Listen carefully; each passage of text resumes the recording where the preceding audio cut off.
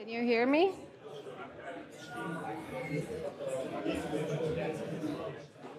Okay, let's get started. Hi, everyone. I'm Hoda. I'm going to be filling in for Professor Krause for today and tomorrow. He is out of town now, giving an invited talk at a conference. So, so we are going to continue talking about neural networks. So in the past couple of lectures, you've learned about neural networks. You've learned about how to do forward propagation, back propagation, and so on. And at I believe at the end of previous lecture, you guys started talking about other practical problems that arise when we are working with neural networks. So I'm going to start with a short overview of what you've seen so far, and then we are going to continue talking about some of the practical aspects of working with neural networks. Okay, so at a high level, remember that neural networks are represented by computation graphs like what you're seeing on the slides. So basically, you have an input layer where the network is fed with the feature values. Then these inputs go to hidden units. There could be more than one hidden unit, and then at the end, you're going to have an output layer, which is going to tell you what your prediction for the given input is. So how did we train neural networks? So remember that neural networks give us a very rich class of models that we can pick from, given access to the training data set. So remember, with a training data set, we are given access to data points of the following form. We know the feature values, and we know the corresponding y value, the target variable. And the goal is to optimize the weights on the neural network in order to be able to make prediction on future instances.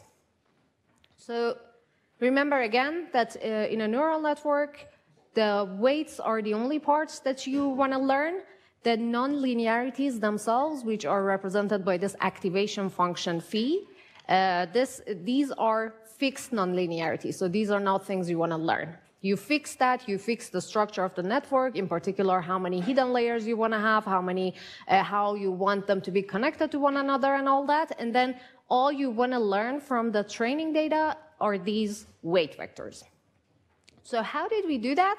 The same way that we used training data for previous models that we worked with, right? So how did it work? We defined a measure of loss that was supposed to measure the goodness of fit for a given setting to the parameters. And then we would use the training data that we have in order to find the parameters that minimize this notion of loss. For instance, the loss could be the perceptron loss, it could be the squared loss in case you're doing regression, it could be hinge loss, and so on and so forth. So this was just the general learning framework that we have seen over and over so far. Okay, so previously, like for instance, when you're working with linear models, finding the parameters that minimize the notion of loss is easy because what you're left with when you write down your optimization problem is a convex optimization problem, which you can easily solve and efficiently and exactly get a solution. But when you're working with neural networks, what happens is that because of all these non-linearities that you're introducing, the final loss is not a linear function of your parameters. And as sorry, not linear, it's not a convex function of your parameters. And as a result, it's not immediately clear how you want to optimize the loss. Okay, so we saw that even though the resulting loss function is not convex, one can nonetheless use techniques from convex optimization in order to find good local minima. So remember that if the function you're trying to optimize is convex, you can always find the global optimum But when your function is non-convex, you're going to have all these other local minima that you might get stuck with if you use an algorithm like gradient descent. Okay, so anyway, we saw that if you use gradient descent, in particular stochastic gradient descent, you usually end up in good local minima. Remember how stochastic gradient descent worked? You would start with an initialization, let's say a guess for what the weights should be, and then at each iteration of the algorithm, you would pick a data point at random. You would compute the gradient of the loss function with respect to the weights at that particular data point, and then you would take a step in the negative gradient direction. So what you actually learned about in the previous session was how you compute this gradient here, right? And we also talked about how to set the learning rate. So this learning rate basically specifies how big or how small your step should be in the negative gradient descent. Okay, so there was a quick note, I believe, in the previous lecture in which you were very quickly introduced to deep learning. Probably a lot of you have heard about this. This is a very popular and active area of research in machine learning these days. And at a high level, all deep learning is working with very deep multiple layers neural networks, and there are many different variations of them. We are going to talk about one particular one, CNNs, or convolutional neural networks, today. And other than that, we are going to talk about some other empirical issues in training neural networks. Okay, so with the backpropagation, we saw how we should compute the gradient, and then we talked briefly about how to initialize weights.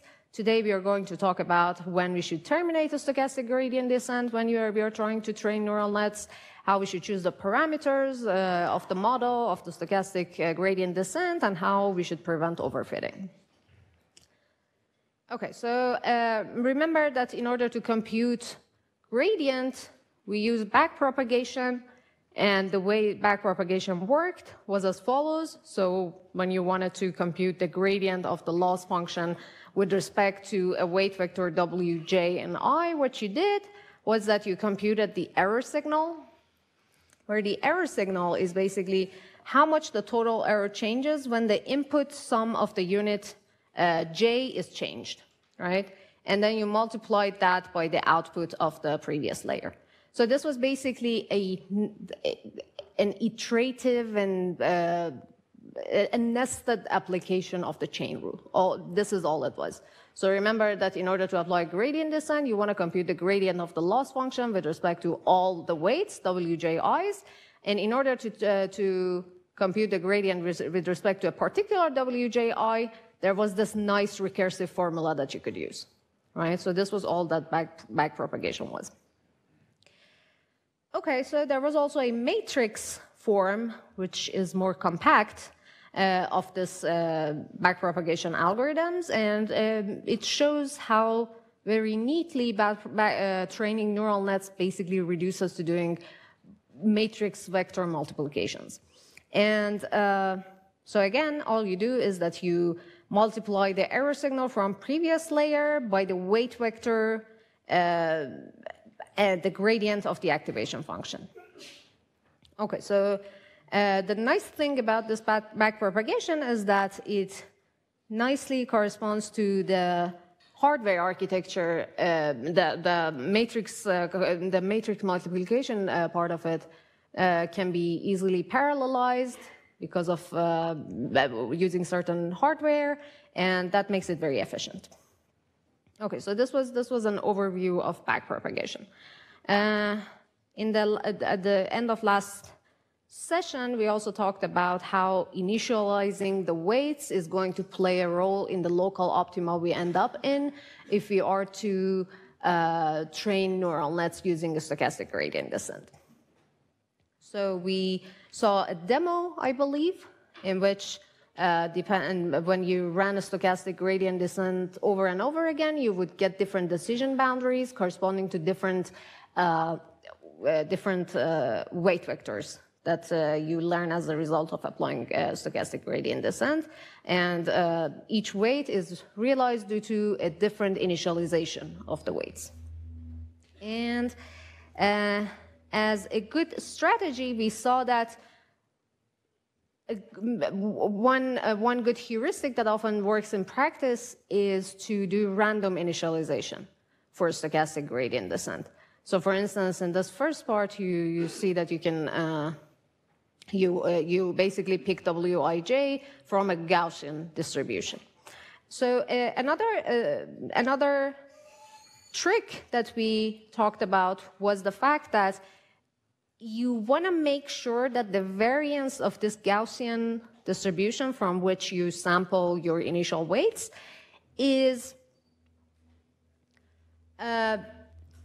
proportional to the inverse of the width of the layer. Why is that? Because when you have a wide layer, the number of things that you feed into the hidden unit is going to go up. And for that, you want to kind of be invariant to that, and as the result, you want to pick these weights from a normal distribution with variance that is inversely proportional to the width of the layer. So that was the general idea. And you might want to repeat this multiple times in order to avoid getting stuck in a poor local optimum. So you do it multiple times, and in order to decide which one works better, you basically do cross-validation. Okay. So one thing to remember about all these is that these are heuristic approaches. There is no guarantee that they are going to work, but in practice, they usually work pretty well. But again, there are a lot of knobs, there are a lot of parameters that you need to set, and you need to validate them and make sure that you are picking the right parameter value. Okay. That's it for the overview, I guess. So today, in this lecture, we are going to talk about a few other practical aspects of working with neural networks. In particular, we are going to talk about how we can make sure gradient descent doesn't get stuck in a bad local minima. We are going to talk about how we should set the learning rate, eta. We are going to talk about learning with momentum, which is another strategy to make sure we end up with a good local minima. We are also going to talk briefly about how all these local optima of our highly complex non-convex optimization objective look like. We are going to talk about overfitting. Remember that neural networks have potentially many, many parameters, even potentially more than the number of data points that you have. And so it is very likely that you might overfit. So that's a very important problem to take care of when working with neural nets. And finally, we are going to talk about how to make the neural net itself robust against certain transformation of the input. And just to give you a flavor of what we're going to talk about, so consider a data set of images that you want to classify, right? So if you, and let's say they are digits, right? Handwritten digits. So if you shift around these images, you kind of want your algorithm to still give you the same classification, right? So if I shift around a handwritten 2, then ideally I should get the same classification. The algorithm hopefully should give me 2 as the class this particular image belonged to. So that is the type of invariance that we are going to talk about in particular, and as I alluded to briefly earlier, we are going to talk about convolutional neural nets, which are a particular architecture of neural nets that are widely used for image processing and image recognition. Okay, so this is a summary of what we are going to talk about today. With that, let's get started with learning rate. Okay, so again, remember that with the stochastic gradient descent, what we do is that whatever our current weight is, we are going to pick a data point, we are going to compute the gradient of the loss function with respect to the weights, given the current weights and the instance we've picked from the input data, and then we are going to move in the negative gradient direction. But how wide of a step should we take? That is something that this parameter eta is going to tell us, and we call that the learning rate. So remember that if you are using gradient descent to optimize a convex function, there are a lot of theory that tells you how you should set this learning rate, and in order to make sure that stochastic gradient descent quickly converges. But again, when we're working with neural nets, the objective function that we're trying to optimize is not convex, so it is not really clear how we should set the learning parameters. So one strategy that is often used and works well in practice is to start with fixed learning rates, for instance, 0.1, and decrease it slowly after several iterations. So here is how, actually, let me change the color.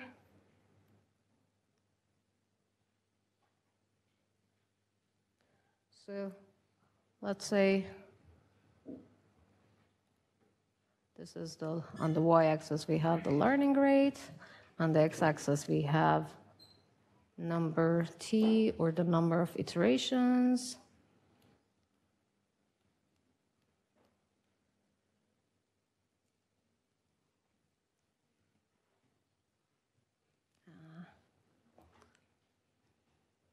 Okay, my apologies for being a bit slow with working with this. So basically, one particular schedule that we might want to use in order to set the learning parameter could look like this. So we start with a value C1, which is 0.1 on this particular example. Up to some point, we continue taking steps of size C1, and then we slowly decrease it, right? At a point C2, we start decreasing. At a point T prime, we start decreasing it. So there is also this other parameter we want to set that tells us how this part is going to look like. So again, these are parameters that you might want to fiddle around with in order to figure out what works well. So this is one way of setting the eta parameter, or the learning rate, that works pretty well in practice, usually. So another important insight that one must, yep. What's the point of not just doing steps? Here is you just step down by 10. Well, there are many. So the question is, why do we pick this particular schedule? You could potentially go with other schedules. This is one particular strategy or heuristic that often works well in practice. Doesn't mean that you can't try other things. So that's, yeah. So, okay. All right, so another thing that you need to take into account when you are trying to set the learning rate is that you want to make sure that this step size that you're choosing is appropriate given the magnitude of the current weights. What do I mean by that is the following. So if the magnitude of the current weight vector that you're working with is high, it's probably okay to take bigger steps. But if the magnitude of the weight vector itself is very small and you're taking huge steps, then that's potentially a problem. So what you want to do is that you want to monitor the weight change relative to the magnitude of the, you want to monitor the ratio of the learning step with, compared to the magnitude of the weight itself. If it's too small, you should probably increase the learning rate, and if it's too large, you would want to decrease the learning rate. Okay, so these are a few potentially useful strategies or heuristics when setting learning parameters for stochastic gradient descent on non-convex loss functions. Okay. So another useful trick that often works when we want to make sure our gradient descent doesn't end up in bad local minima is learning with momentum. This is a commonly used extension to the training module with a stochastic gradient descent, and it allows you to skip local minima. So the idea at a high level is that what you want to do is that you want to not only move in the negative gradient direction, you also want to take into account the overall direction you've been moving towards in the past couple of iterations. So what do I mean by that? So let's look at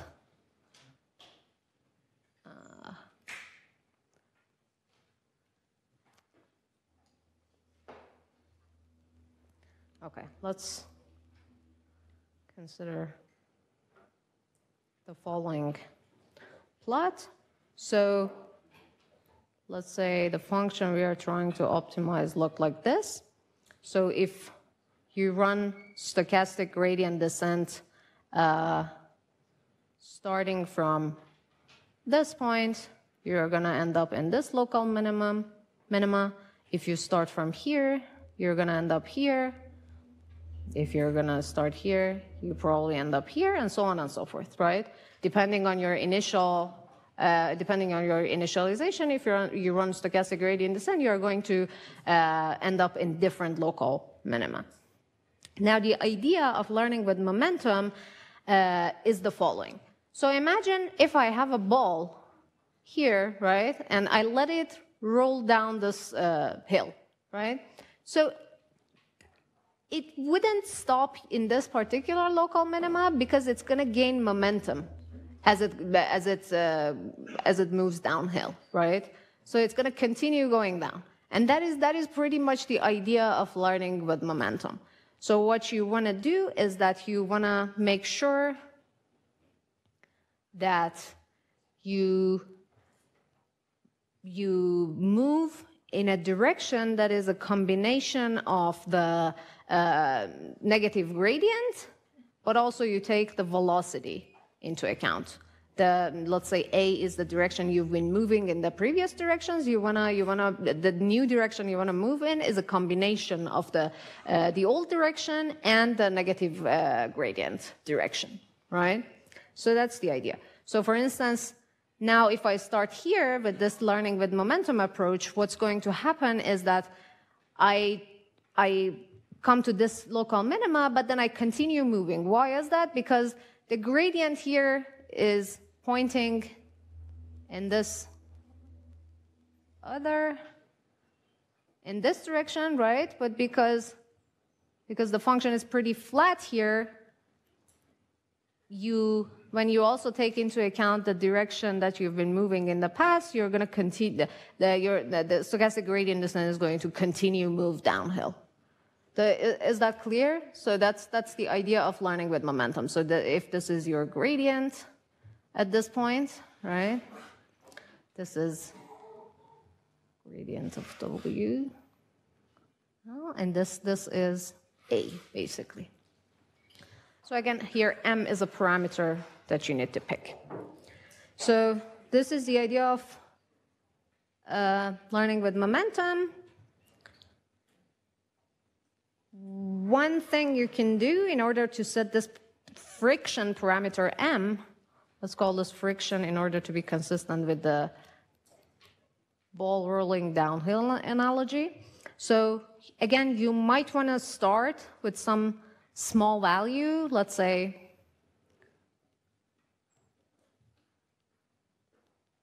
I don't know, 0.5, and later increase it.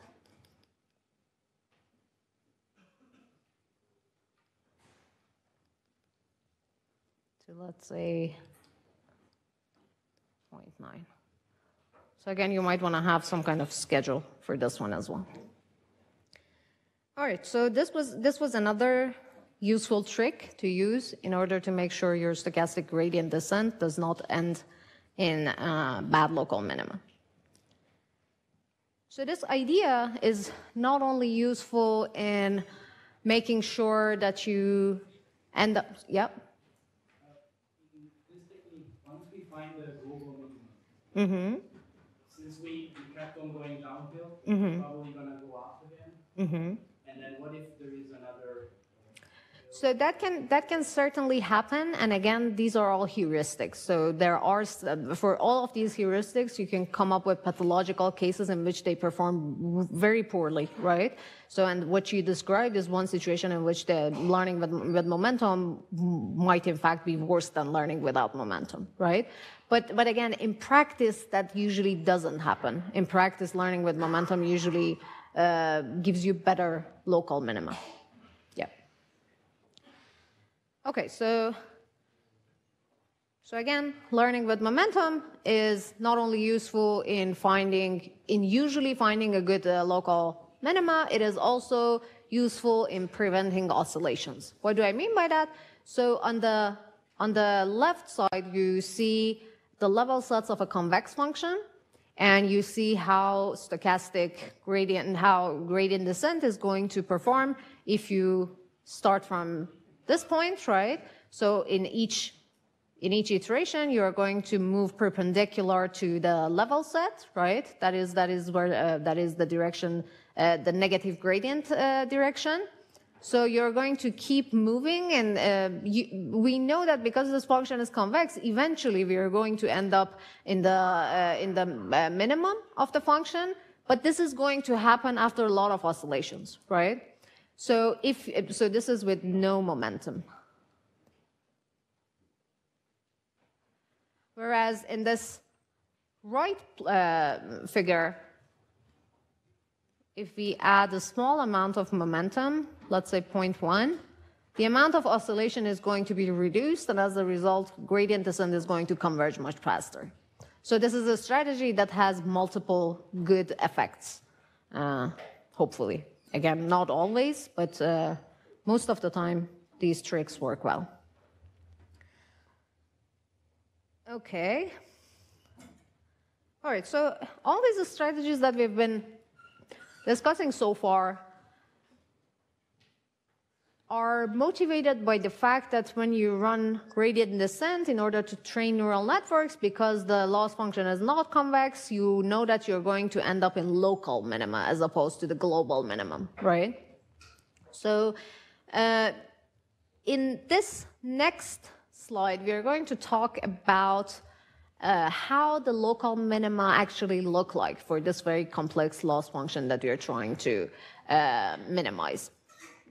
And we are going to gain some insights about this by talking about some of the symmetries that we have in the weight space when we are trying to optimize the weights. So we are trying to find the weights that optimize the loss. Okay, so let's do this with a very simple example.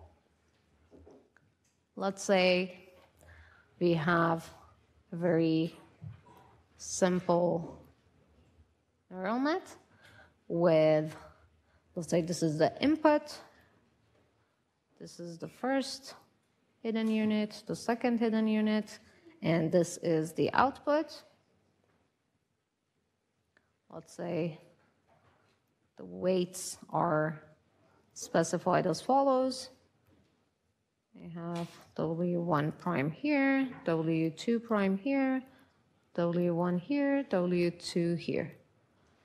Okay, so the function that this neural network represents, again, recall, is the following. It is W1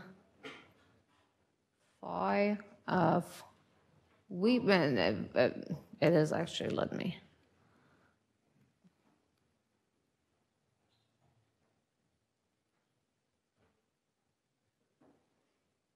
It's W1 V1 plus W2 V2, which is equal to W1 phi of W1 prime X plus W2 phi of W2 2 prime x, right?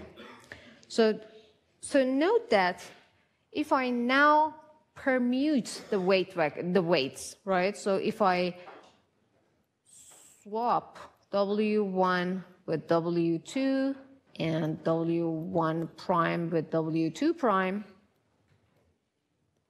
I'm going to end up with a similar neural net, but with different order of the parameters. So I have V1 here, V2 here. I'm permuting W1 prime and W2 prime. So here, instead of W1 prime, I'm going to have W2 prime. Here, I'm going to have W1 prime. Again, W1, W2, right? So if I swap the weights, this is the network that I'm going to end up with. And note that the function that this new neural net is representing is exactly the function that this old one was representing. Why is that? Because again, here f is W2V1 plus W1V2 is equal to W2 phi of V1 now receives x through this weight W2 prime. So it's going to be W2 prime x plus W1 phi of W1 prime x, right? So this is exactly f as we saw above, right? So this is one source of symmetry. So again, like it doesn't really matter which one of these. So for any parameter setting, if you permute them, you're going to end up with the same function. So that's the whole point. And that is one source of having a lot of local minima. Because for any local minima that you have, if you permute the weights, you're going to come up with a different local minima, but the function that these 2 points represent are basically the same, right? So this is one source of having many local minima. There is also another source of symmetries and, as a result, non-convexities, and that comes from this activation function phi that you're using. So let me see if I can fit it here. All right, so let's consider the 10H activation function, for instance. Remember how 10H looked like? So here we had Z at phi. And the way the 10H function looked was the following. So here you had 1, and here minus 1.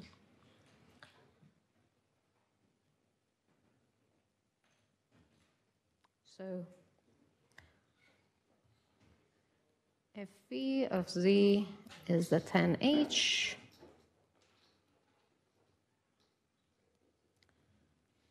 we have an activation function that is symmetric around the origin, right?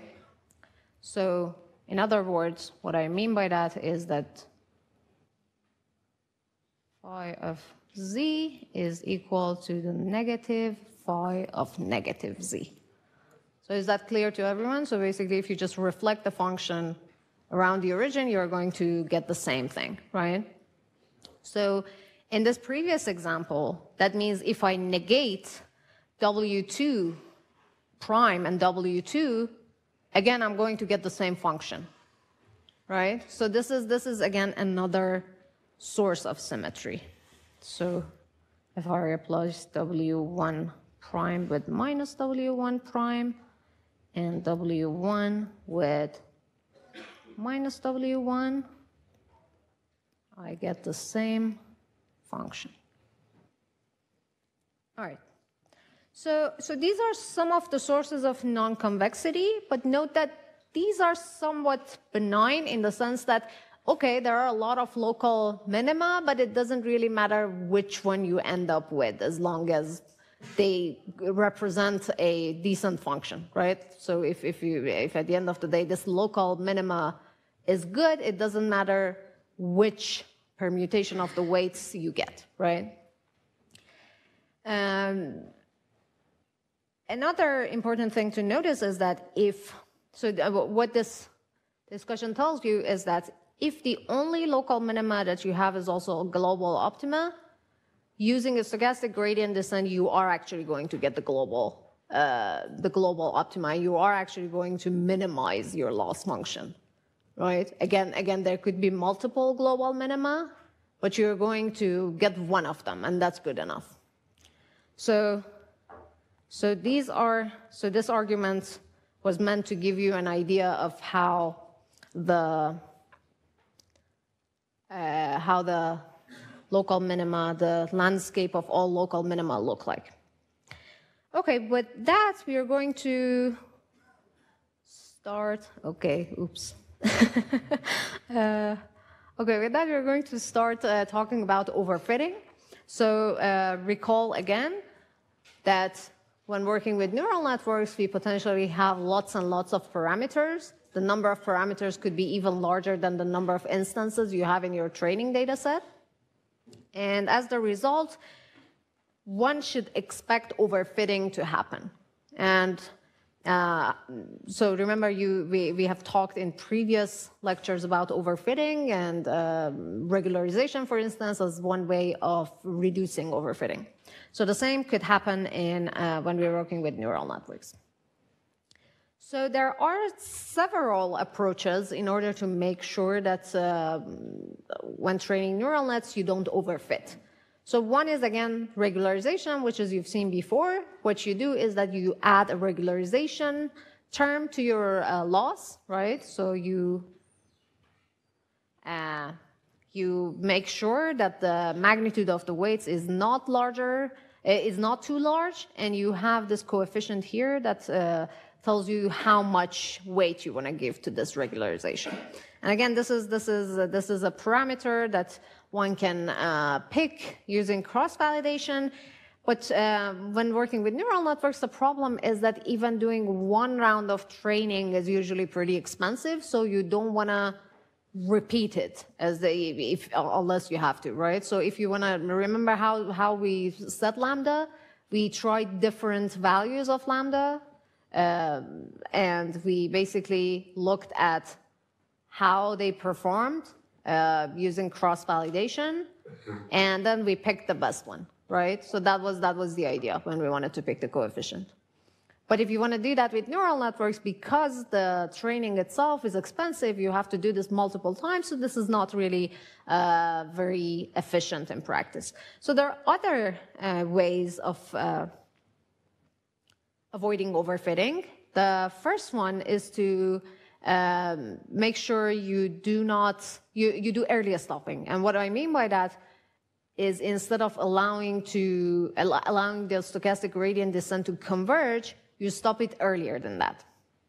And there is also another idea called dropout regularization. This is a more recent idea, and we are going to talk about both of them. So let me see how much time we have before the break. Okay, we have a couple more minutes, so I'm going to talk about early stopping. Okay. So remember that if you use a stochastic gradient descent in order to learn the parameters of the neural networks and you allow it to converge, you could potentially overfit, and one theoretical reason for that is the universal approximator, is the universal approximation theorem, which says that even when you have just one hidden layer, if you have enough hidden units, you can approximate any function, no matter how complex that function is. Given enough units, you can approximate it, right? So even forgetting about deep neural nets, even if you have a one-layer neural nets, there is the possibility of overfitting. So the idea of early stopping is that you don't allow gradient descent to explore the full parameter space, and instead you monitor the error on a validation set and stop the gradient descent when the loss on the validation set starts going up. So What do I mean by that? So again, here we have iterations of gradient descent, right? Here we have the loss, let's say. So we know that the error on training should hopefully go down, right? If we pick the learning rate properly. So this is error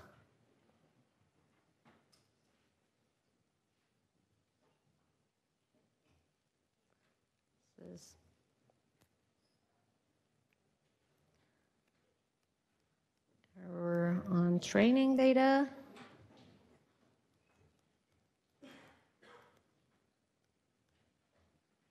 Which should be monotone, hopefully. You also keep track of the error on a validation set. So the error on that validation set does not need to go down monotonically. It will, in fact, at some point start going up. And that is a sign of overfitting. So the idea, so again, this is error on validation set. So the idea is that the idea of earliest stopping is that you keep monitoring the error both on your training data and your test data, and you basically want to stop here. When the error on the validation set starts going up. Just notice that, there could be, you don't want to do this immediately right after the error on the validation set goes up. Like, for instance, you don't want to end here, right? So this is not when you want to stop gradient descent. But you want to, you want to keep track of the movement and stop when you see that there is a significant, yeah.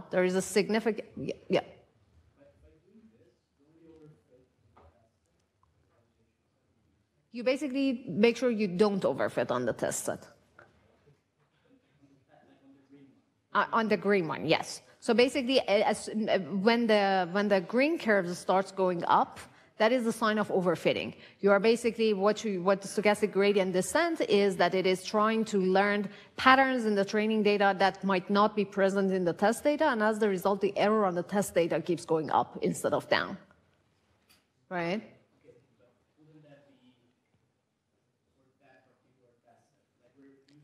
Sure. Yeah.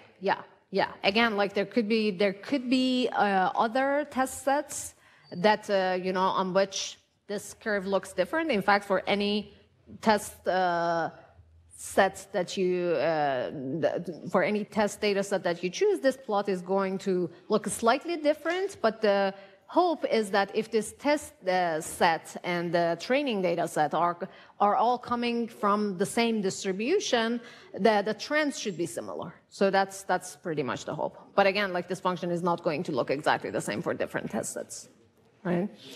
Okay, so that is the idea, and I guess with that we can take a quick break, and we're going to resume in 15 minutes. Okay, so just a quick recap of what we've been talking about. So we have been talking about different strategies in order to avoid overfitting when training neural nets. So we have so far talked about regularization. We have talked about early stopping, in which you monitor the error on a validation set and you stop the gradient descent when the error on the validation set starts to increase. So the next approach that we are going to talk about, which is a pretty recent one and is pretty successful in practice usually, is what is called dropout regularization. So the idea behind dropout regularization is as follows. So when you train neural nets with many parameters and many hidden units, what's and often happens is that these units start specializing to certain patterns in the training data, right? So sometimes this is good because these are patterns that are also going to be present in your training data, and you do want the network to pick that up. But sometimes that is not very good because these are too specific of patterns that the hidden unit is trying to pick up from the input data. And so the idea is that the idea of dropout regularization is that you want to make sure that you don't rely too heavily on any single hidden unit. And the way it works is that during the training time, what you do is that you randomly pick some units and you basically remove them from the network altogether, remove the units and the weights associated with them, and you do your forward and backward propagation without these units, and in fact you do the update and prediction making stuff assuming that these don't even exist in the network, right? So by doing this, you make sure that no individual unit is going to play a significant role in specifying your output, and it doesn't. No single hidden unit is going to specialize to patterns in the training data that are not going to be present in test data. So that is basically the idea of dropout regularization. You have this parameter P here. In this particular example, we're assuming this parameter is 1/2. For each of these hidden units with probability 1/2, you're going to drop them, right? And you're going to train using, you are going to continue your training in this particular iteration without these hidden units. So this is how you train neural nets with dropout regularization, but how do you evaluate them on the test data? So remember again that in the training time with some probability P, a hidden unit is not even going to be present, both in evaluation and, you know, in that iteration, it's going to be absent from the network altogether. So when you want to evaluate the learned network on a new data set, on the test data set, you could potentially simulate the same process, right? So after you're done with training, you are left with this network and the weights associated, the weights associated with each of these edges, right? And given a new feature set X, when you want to evaluate it on the network, what you can do again is that you can go ahead and drop some of the units with probability P, and then do forward propagation to predict the output for that particular feature, right? Yep. You're not choosing them deterministically, you're choosing them randomly. So let's say, let's say this is one snapshot of one particular part of the network, right? So I have this unit and I have a work W1, W2, blah, blah, right? So at training time, in each iteration, I dropped this unit with probability P, so I'm going to do exactly that when I'm trying to evaluate this network on a new feature vector X, right? So let's say the feature vector is 1 and 2, right? And so I feed that into the network, but then before evaluating it, drop some of the units with probability P. So basically for each unit, I flip a coin with probability P, and if it comes up head, I'm going to drop that unit. Otherwise, I'm going to keep the unit around. Then I do forward propagation using this feature vector that I have, and I'm going to get an output. So that's the idea, right? So you're basically trying to simulate what you did during training. So that's one idea, but it's not widely used in practice because what you're doing is that you're ignoring part of the network that you've learned. So one thing you could potentially do to fix that is to repeat this process many times. So every time you flip a coin, right? So you're going to remove a different set of the hidden units potentially, right? So you're going to get a different evaluation for the same feature vector. Is that clear? I see some confused faces. So you repeat this multiple times, and you can put you somehow combine them. You can take the average or do something else. But again, this is again not so efficient because you have to do many rounds of forward propagation. What you instead can do is that instead of removing each unit with probability p, you keep all the units present, but you multiply their weights by p, right? So in a way, this is also reducing the magnitude of the weights, but in a different way compared to regularization. Okay. Again, this p here is a regularization parameter that you can, do cross-validation over to figure out what p works well for the particular network structure and training data that you have.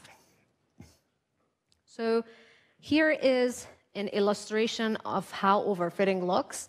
So on the left-hand plot, what you can see is the result of training a neural net with 0 hidden layers, which is the same thing as saying that you're training a linear model, right?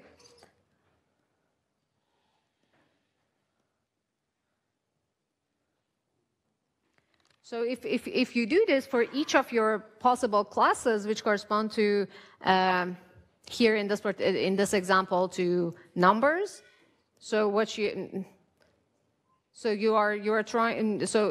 okay, let me first give you a background of what this example is. So let's say we are working with the MNIST dataset, right? We are trying to recognize handwritten digits. So one thing you can do is to train a linear model, right, on the training data that you have on the MNIST dataset. And for each of the possible classes that you might get, which is going to be 0 up to 9, right? So for each image, you want to assign it to one of these classes. So for each one of them, you're going to end up with a weight vector, right? So here we are doing something very simple. We are training a weight vector for each class, right? So if you visualize these weight vectors, this is what you're going to get. So as you can see, you can pretty much see the numbers, right? So basically let's focus on the first one here, right? So this is supposed to recognize handwritten zeros. And basically the white pixels correspond to positive values, the black ones correspond to negative, and these gray ones correspond to zeros. This is how the weight vector is visualized. And when you want to decide whether a new image is 0 or not, what you do is that you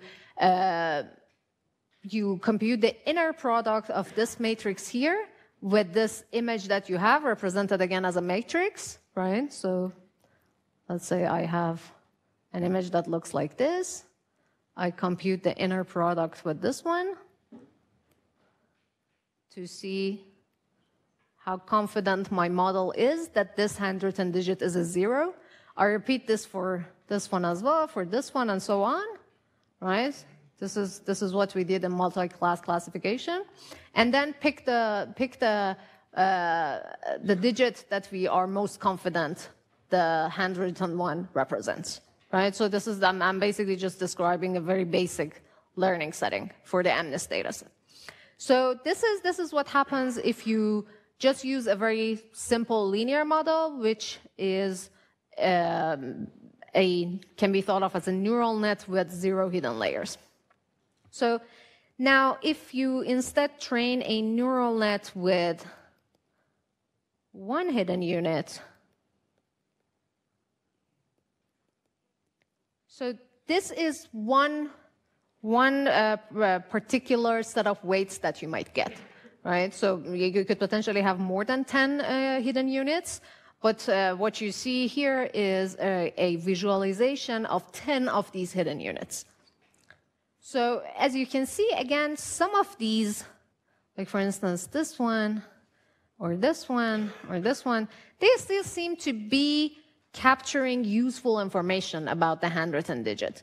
Whereas these ones, right, they look kind of random, and they are signs of overfitting, Basically, these random ones, to our eyes, they look completely random. They don't seem to, they don't seem to represent any information about the input.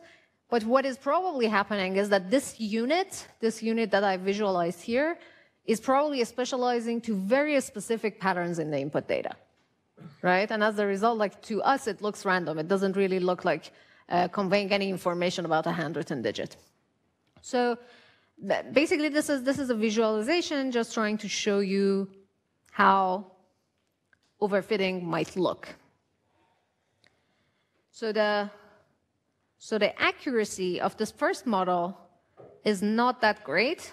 It's around 37 or 0.37 or something, which is not that good. It's just a bit better than random guessing. This other one is much higher, is 0.8, but as you can see, it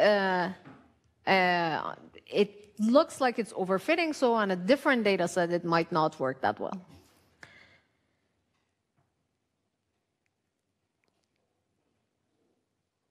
Okay, so now, if we apply this idea of dropout regularization in order to make sure our neural net is not overfitting, we are going to get much better learned parameters. So this is from a paper that appeared in JMLR, in which they studied the performance of dropout. As you can see, on the x-axis we have the number of weight updates, and on the y-axis we have the classification error. Each of these, each different color corresponds to different initialization.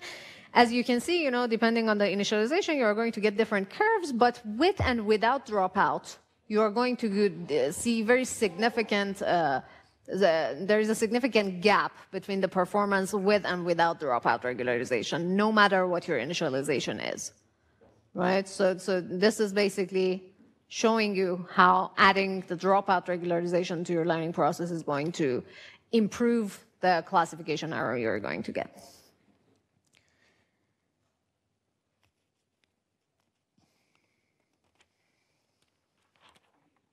Okay, so here is also a more visual representation of the performance of dropout on, again, for recognizing handwritten digits. So on the left side, you can see without dropout regularization, you are going to get these random-looking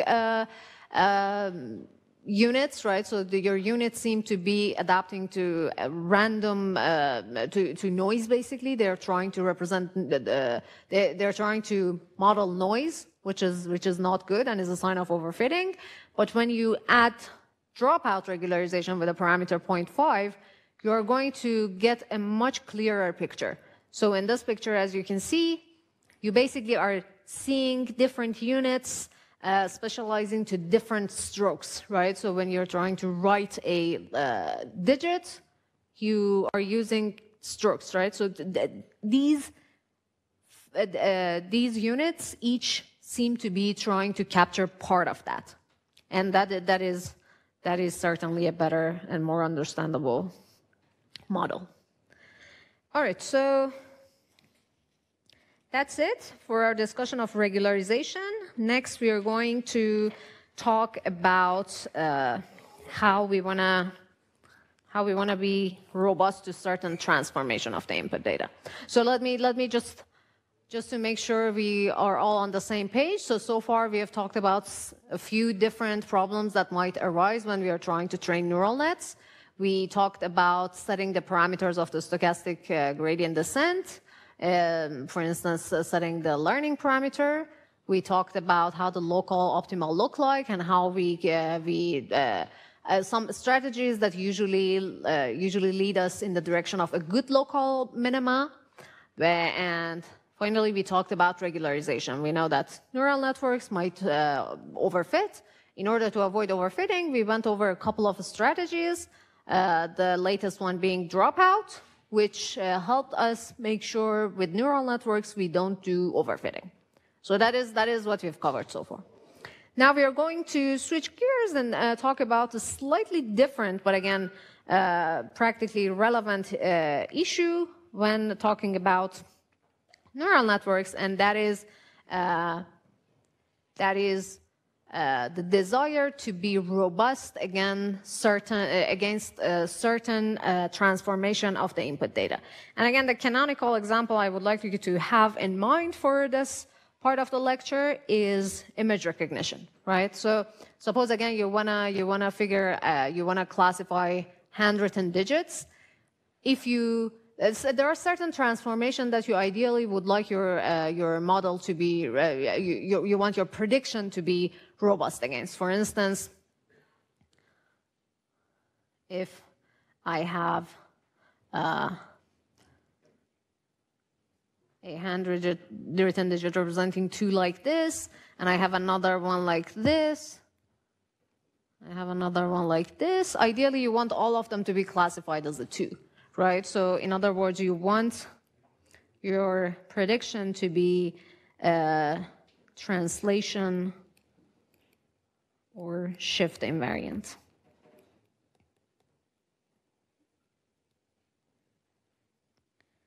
There are other transformations that, in this particular example, you might want to be robust against. For instance, you might want to be robust against rotation, let's say.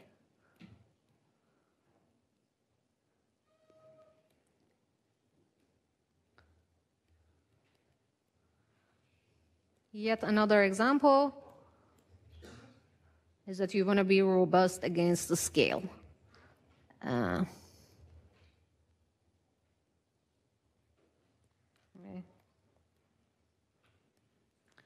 So even when you know that you're working with handwritten digits, ideally you would like to make sure your prediction is not affected by these. If you transform your data using translation, rotation, or scale, right?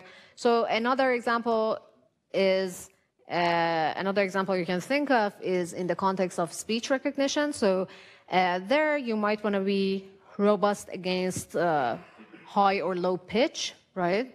So regardless of whether a woman or a man is saying the word, you want the classifier to be accurate.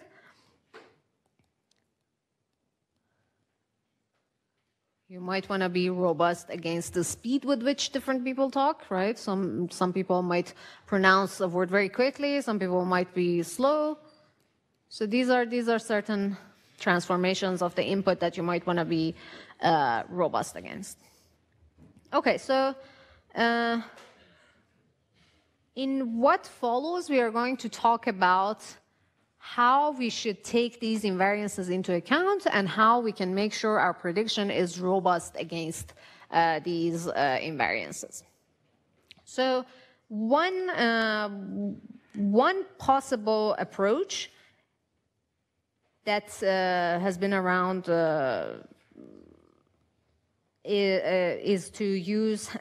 been around in computer vision and in speech recognition, are using handcrafted features that represent the data and are robust against certain invariances. For instance, for image recognition, there is this class of features called SIFT.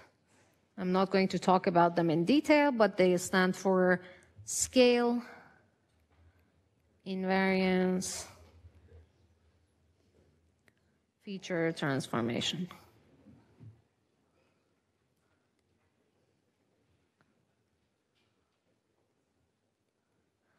In the context of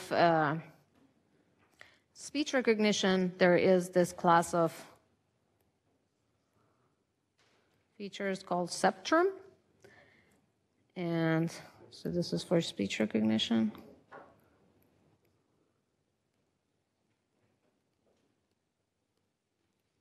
So this is one way you can make sure you take invariances into account. Basically, you know, there are these hand-designed features that you can work with, and the features are made up. They are designed so that they already make the prediction invariant to certain transformation. So another approach is to encourage the model itself to learn specific invariances. For instance, what you can do is that You can add a bunch of new instances to your training data corresponding to all these transformations. For instance, if you have this in your training data, you might want to add this, and this also to your training data, basically representing the same data point shifted around, the same data point scaled, the same data point rotated, right? So for any data point, you might want to add a bunch of other data points to your training data set in order to make your model learn that these are all the same things, right? So that is one approach, but again, it is not a very efficient approach because usually the training data set is already huge and you don't want to add all these things to it.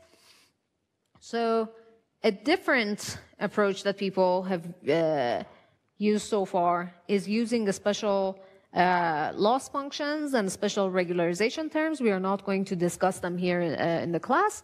The last approach that has been recently proposed and used widely is making sure that the invariance that the invariance in question is baked into the structure of the neural network itself. And this is what convolutional neural networks are supposed to do. So convolutional neural nets are basically potentially deep feed-forward artificial neural networks for specialized applications. In particular, they have been successfully applied to image recognition, and that is the canonical example we are with which we are going to learn about convolutional neural nets. And at a high level, what they do is that they bake a certain degree of translation or shift invariance to the model. And we are going to see just in a moment how that works. But at a high level, this is done by sharing weights between hidden units and between layers. So so the way they work is that let's actually think about an example. Let's consider a handwritten digit as your input, right? And suppose you wanna train a neural net in order to classify that. So if your handwritten digit has, let's say, 1 million pixels, and you have a neural net with just one layer, and let's say like 1 million hidden units, you already have 1 million to the power of 2 different parameters. And this is even hard to store, let alone optimize for, right? So instead, what convolutional neural nets are doing is that they say, instead of having all these parameters around, let's do the following. So each hidden unit in the network is going to correspond to a small patch on the image, and the weights are going to apply only to the weight vector the weight vector going to that particular hidden unit is going to only apply to that particular patch. It's going to be 0 everywhere else, right? And all these patches must be treated similarly. So if I apply a weight vector W to this patch of the email, the same should be applied to this other patch. So at a high level, this is the idea. So if you think about it, this is going to drastically decrease the number of parameters. So in a way, by doing this, by asking the weight vectors to look like this, we are making the number of parameters much, much smaller, right? Okay, so when we have less parameters, we can allow the network to be deeper, and we can preserve certain spatial information about the image. And I'm going to talk about that shortly in more detail. So that is the high-level idea behind convolutional neural nets, and they are, by the way, sometimes called CNNs for short. CNN.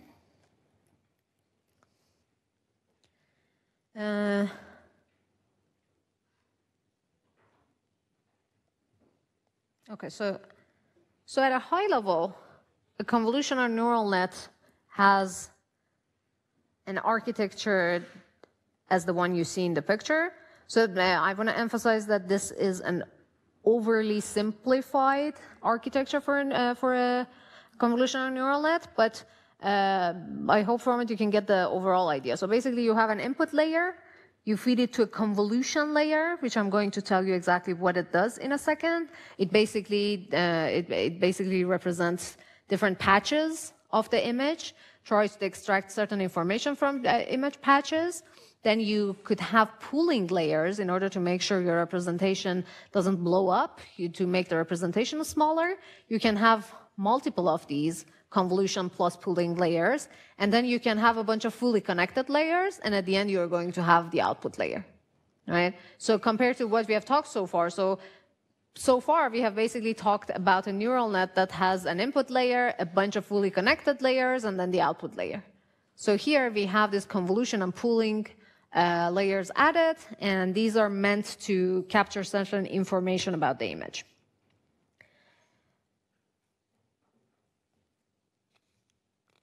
Okay, so next we're going to talk about the convolution operation and pooling.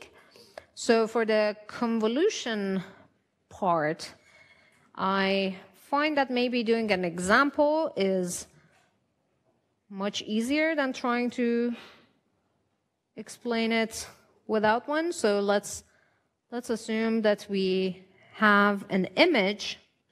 Again, let's say we have 100 digits, right? So we represent this as a matrix of pixels, right?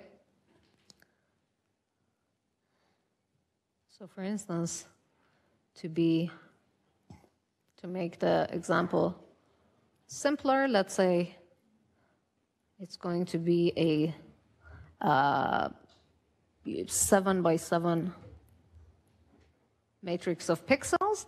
We are going to, the input representing this is going to be a 7 by 7 by 3 matrix, and the 3 is because we are going to have 3 color channels, right? So RGB, red, 3 color channels. And at each one of these entries, we are going to get the density of that particular color at that particular pixel. Actually, I should use intensity, not density. So is it clear how I'm representing the image, right? So one can think of the image being represented by a 3D matrix instead of a 2D image, right? So one could, forgetting about convolutional neural networks for a second, if you want to use a fully connected neural network to classify these images, what you are going to do is that you're basically going to flatten this matrix, right? You're going to feed all the pixel information in a very, lengthy vector into the matrix, and by doing that, you're pretty much, you're going to lose a lot of information about the spatial characteristics of the image. So the idea behind convolutional neural nets is that you wanna preserve some of the information about the spatial structure of the image.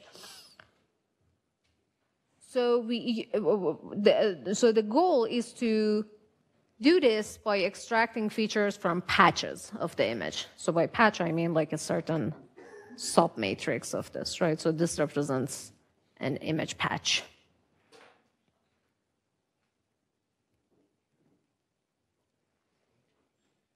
So the way you do this is by applying a filter, which is a weight matrix with the same length as the patch, right? So for instance, let's say, so this is the image, this is the filter, and let's say the filter is 4 by 4 by 3. So the depth of the filter has to be the same as the depth of the image, right?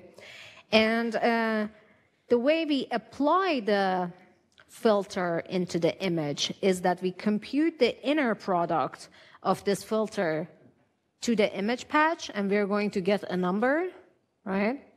And then we are going to slide the filter over the image. Next, we're going to look at this patch, for instance, right? This patch here. We're going to look at this one, multiply it, compute the inner product of the filter with that patch, get another number, and then once we are done with this row, we are going to come down, look at this patch, and so on and so forth. It's kind of like trying to brush the image, right? So that's how we apply a filter. And the goal of this filter is to extract certain information from that image patch. For instance, one filter could focus on color, right? Trying to figure out whether whether this patch has a lot of green in it or a lot of red in it, and so on. Another filter could focus on detecting edges of the image. Another one could focus on, I don't know, texture or whatever. So different filters. Any question? So different filters correspond to different information that we want to extract from the image patch. So this operation that I just described, computing the inner product of the filter and the image, is called the convolution step, right? So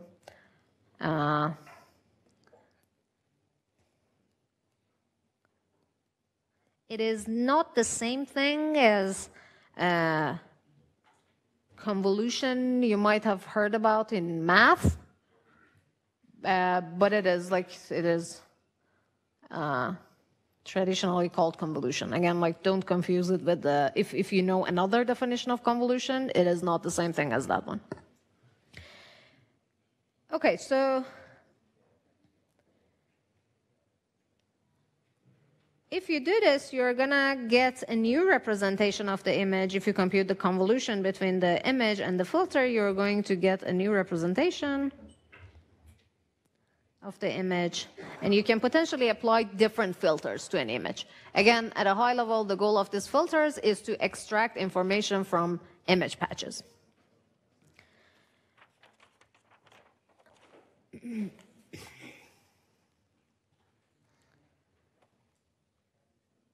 So in this particular example we just talked about, I assume that every time I move the filter by just 1 pixel, right? But you can imagine situations in which I move the filter by 2, 3, and so on. So the length of this step that I move the filter by is called the stride, right? So for instance, in this particular example, if I have a 4x4 filter and apply it to this particular image, I'm going to end up with a 4x4 matrix, right? So notice that here, by applying this 4x4 filter to this 7x7 image, I ended up with a reduced size representation of the image. And if you don't want that to happen, if you want to maintain the size of the image, what you could do is you can add a layer of padding. What that means is that if this is your image, you add a layer of zeros around it, right? In order to end up with an image with the same size. So we are going to talk about that in the next example as well. So as you can see, like the gray part is the padding, right? So here you have a 5x5 image, 3 color channels, right, representing our GMB. You have a 3x3x3 filter, right? And the way you do the convolution is as follows. So this is basically a 3x3 matrix, and we are representing each we are representing it like this, right? So what you do is that you compute the inner product of these 2 matrices, these 2 and these 2. I'd like you to imagine this as a 3D process, but because that's hard to show on the slides, So basically, this is a 3 by 3 by 3 matrix, and we have a 3 by 3 by 3 patch, image patch, and we are basically computing the inner product of these two, right?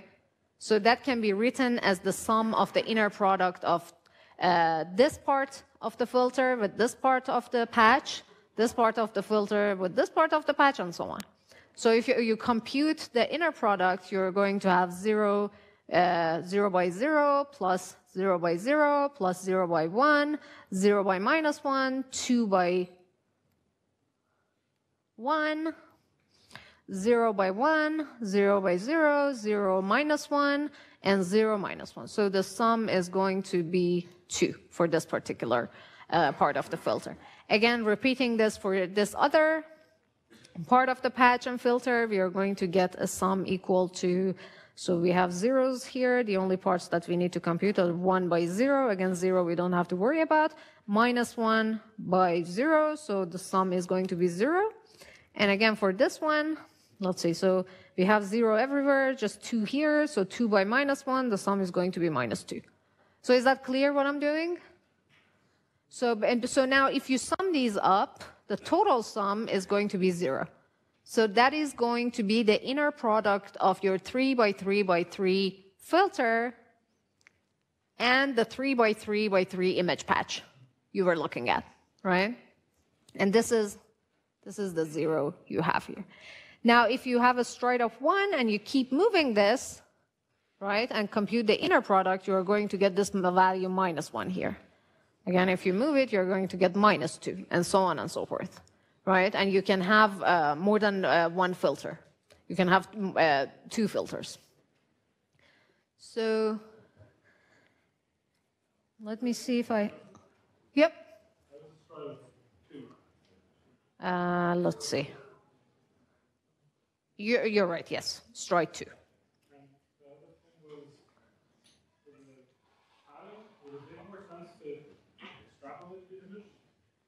So basically, the point of padding is to make sure you retain information about the boundary, and by applying the filter, you don't reduce the size of image by too much.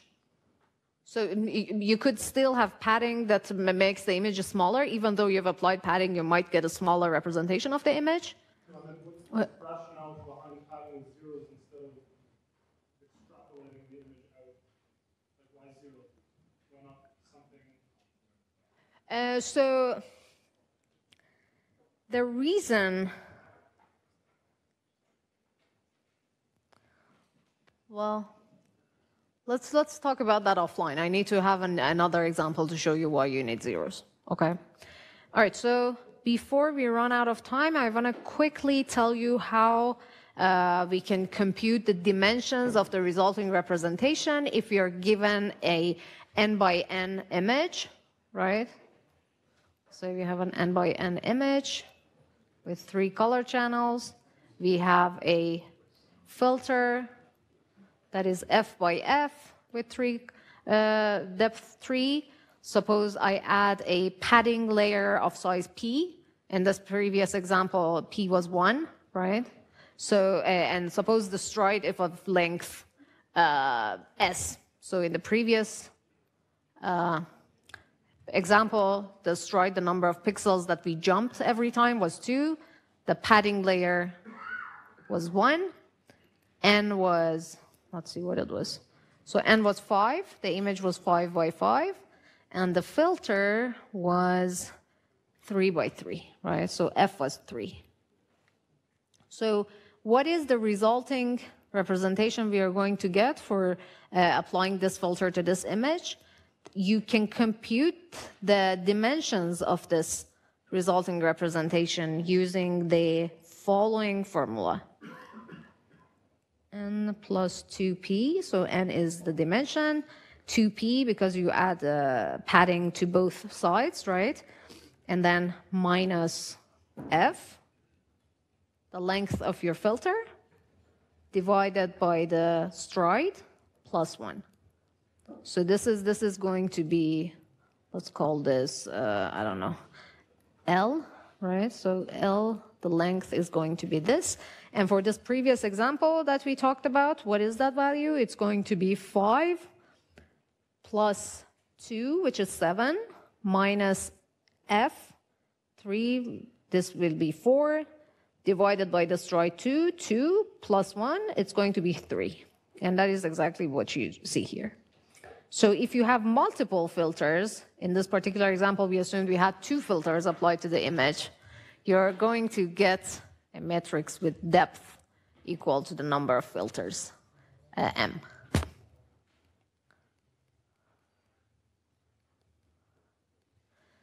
Okay, so I'm quickly running out of time, so let's cover pooling next session. And we're going to continue the discussion about convolutional neural nets. After wrapping up that discussion, we are going to have a tutorial for how one can use Keras to implement neural nets easily, convolutional neural nets easily. And then we're going to wrap up the discussion about supervised learning. Thank you. See you tomorrow.